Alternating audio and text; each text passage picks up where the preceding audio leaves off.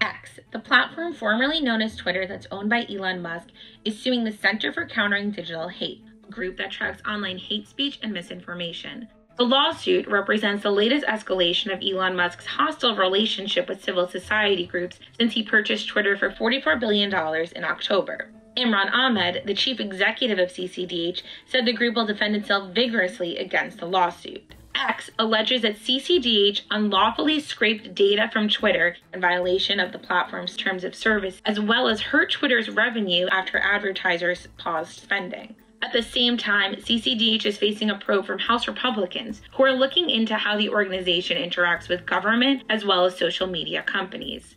Ahmed said that the argument X is making is weak and said that the organization will continue to push forward with its work to hold tech companies accountable as it fights Elon Musk's lawsuit as well as cooperates with House Republicans' probe.